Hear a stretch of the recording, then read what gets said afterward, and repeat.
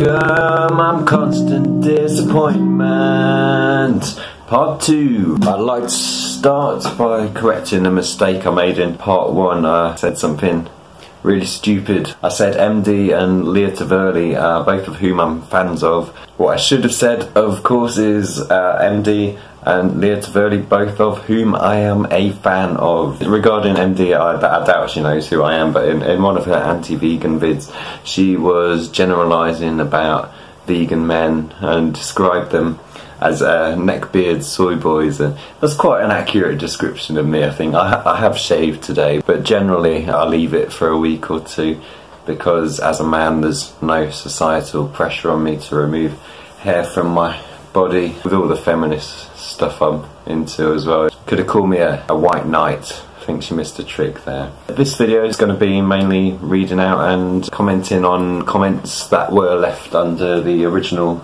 video. Yeah, even if you don't like my videos, which is understandable, my comment sections are often a gold mine. Let's start here. Pork, I still can't pronounce that. I'm gonna call you Spindle because that's my favourite word for spider. Spindle says, considering what beef does to the climate, saying that veganism would be bad in that sense because of plastic is just fucking stupid. Smiley face.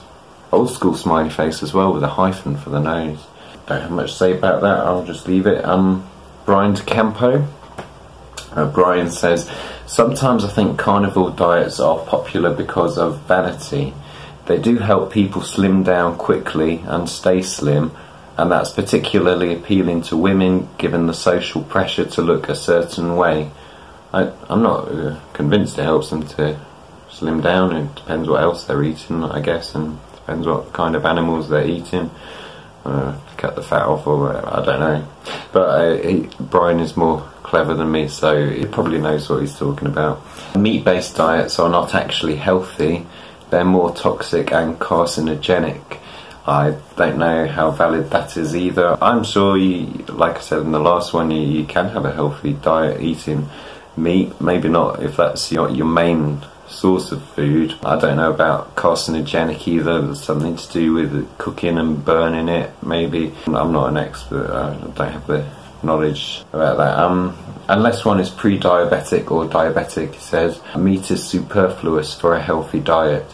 If people are really concerned about protein, eggs are the most complete protein you can find, and if sourced from chickens given open pasture, it's ethically less problematic than any other animal protein. Yeah, ethically less problematic, maybe, but you need to breed these chickens to get the eggs, and you need to do that on a large scale. There's lots of ethical problems that could pop up in that scenario. SF says, I'm a little resentful of Earth's kill to live policy. Sure, she/he doesn't mean that literally, because obviously a planet is a lump of rock and metal and stuff and doesn't have any sort of policy.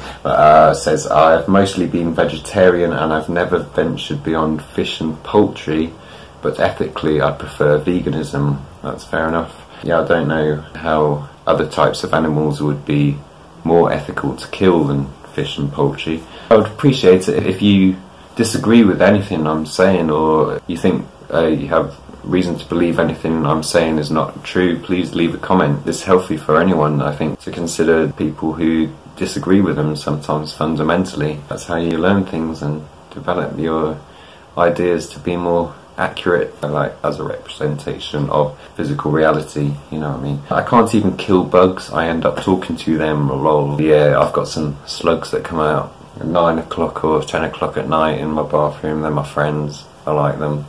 I'd be okay with lab-grown meat if it was available and bearable. Yeah, me too. I think that the lab-grown meat they have made is reportedly quite bland because it's pure protein. I think if you're going to try to convince people that it is meat, you need to synthesize blood and subcutaneous fat as well. Meat is more than just the protein. ES, I am glad you are back. I enjoy your videos. Thank you very much. I have bad taste in things too, so I know where you're coming from. appreciate it, cheers. The main problem with veganism as I see it is that it is a moral claim that ultimately demands the utter destruction or dismantling of every human cuisine culture in existence. You can still eat Indian, Chinese, whatever food, replace the meat with another form of protein, and it's still recognisably food from those cultures. I don't know about other countries or whatever, but if you look at what people in the UK were generally eating like 200 years ago, it's a lot different to what we now. A lot of people now would see it as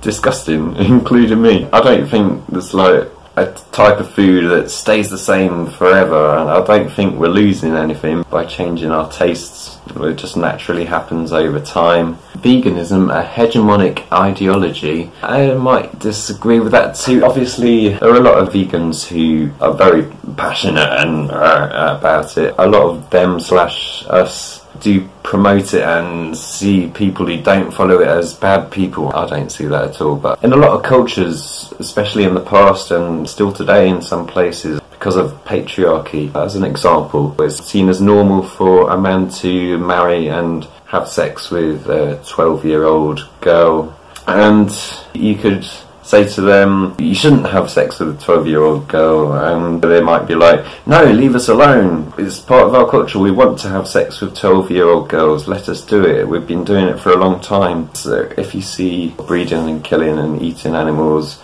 as ethically wrong, I think it's understandable that you might want to spread that idea to other people. Yeah, a lot of us are very annoying and judgmental, but maybe you can understand why. But I don't think it's necessarily hegemonic. Veganism should stand in contradistinction with just being plant-based because one wants to reduce suffering of sentient animals. That's why I'm doing it. I don't feel good about contributing to suffering and death when it's not necessary for me to do so. That is respectable, but once it is transformed into an ideological movement making a moral claim that requires adherence to support infringing or curbing the rights of non-believers, read omnivores, it moves into toxic territory and I can no longer support it. Yeah, I see your point, and I partially agree with you. Beatrix Kid Video says, we're not breeding bulls and boars and steers and roosters to eat. Those aren't the animals headed to slaughter by the billion each day,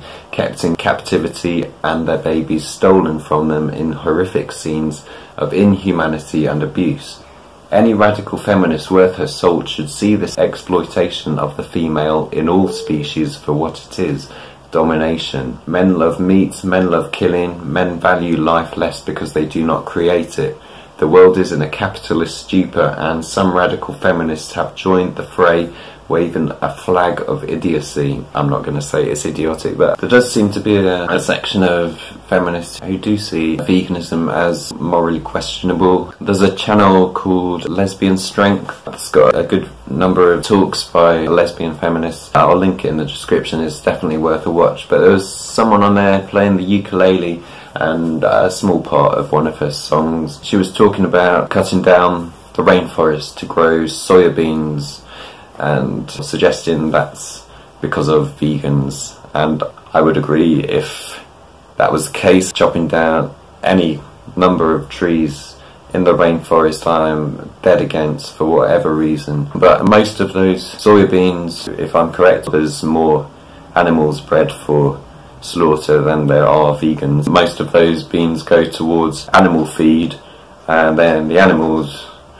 get killed and eaten. The arguments I've heard against veganism don't seem like very strong arguments to me. They're not very convincing, I don't find. Maybe I've just not heard the good ones, but you'd expect people making arguments in favour or opposed to something to give their best arguments first. So if you're anti-vegan, I'd love to hear from you. Give me your reasons why in the comments. That would be brilliant. As regards the females being sexually exploited, etc., which they are, it's not the whole picture, because males can obviously impregnate millions of females, so it doesn't make financial sense to raise males for food. They don't produce milk or eggs or anything like that either. Most males are killed fairly soon after birth. For an example, see the thumbnail to this video. The male babies are killed, the females are reared and bred and then killed, so their children can be bred and killed as well. Spindle says, Radfem Lear T follows that disgusting guy Severage. He's been fined for eating a raw dead squirrel on a vegan food market. Yeah, Lear again. Yeah, again, I come to these channels because of stuff I already agree with, but in a lot of cases I stay for the things I don't agree with. But the last anti-vegan video I saw her making, her argument was vitamin B12 deficiency, which... nah. In processed vegan food they tend to add vitamin B12 anyway. Meat eating diet is not a panacea for vitamin B12 deficiency. Even people who eat animals are recommended to supplement vitamin D because nature doesn't care if we live past our breeding age, which traditionally isn't very old. As long as we produce offspring, it doesn't care if we get ill and or die relatively young after that. But we would like to live longer, so it's healthy for us to supplement these things that nature didn't really care about us getting enough of, because it didn't kill us too soon. And where do you think these plant-eating animals got their vitamin B12 from in the first place? It comes from bacteria in the soil. That's pretty much the only place it originates naturally. So either buy your veg from somewhere that doesn't wash it all off. Most places do wash it all off because people don't like buying dirty looking food. Either that or supplement. The animals probably don't get enough of vitamin B12 from the soil either, so they get injected with supplements themselves. So you may as well cut out the middleman and just do it yourself. That's Severage. I don't know much about him. I spent a few seconds looking at his channel. That was long enough for me to realise that it's not my sort of thing at all. I don't get this, she says. She follows a guy who's abused his girlfriend and does activism by eating raw liver and stuff around vegans. If he does that, I don't see what he's trying to achieve other than attention. I can't see anything good happening because of him doing that. Spindle says she doesn't get her at all and stopped following long time ago.